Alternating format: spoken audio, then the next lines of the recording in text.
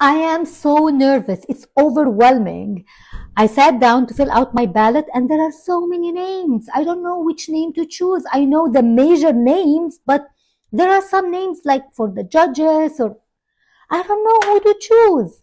But let me share with you a valuable resource that will make your life easy. Here is the resource. This is the website voteforpeace.info. You can put your address here, your full address, and click this button. It will list all the names that you should vote for. So this website works for California, Texas, Ohio, and Illinois, and the rest of the states are in the works. So I just put a random address here. This is the address of Macy's in Houston, Texas.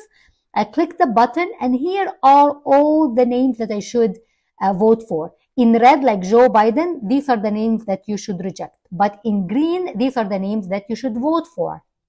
So you go here. This is for the federal government. Here is for Texas, the state itself. For the county where this Macy's is at. So it's very easy for you. Just put your address here and click the button. It will pull out all the names in green that you should vote for in your district and your area. Voteforpeace.info. Very valuable, easy to use, straightforward.